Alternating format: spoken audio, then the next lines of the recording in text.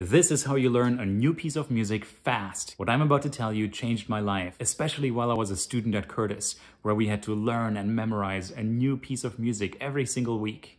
The slower you play, the faster you learn. This concept is so beautifully explained in the novel Momo by Michael Ende. He's the same guy who wrote The Neverending Story.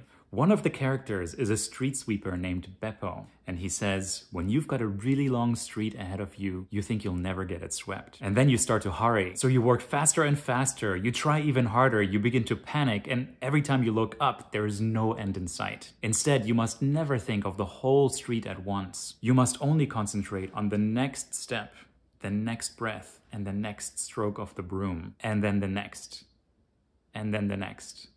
Nothing else. And before you know it, you find you've swept the street clean. What Beppo is telling us, that in order to speed up, we must slow down. The same is true for music. You must slow your practicing down to the point where time is standing still. Then make minuscule, almost unnoticeable increases in your tempo. It may seem excruciating at first, but your work will compound. Before you know it, you will have swept your street clean.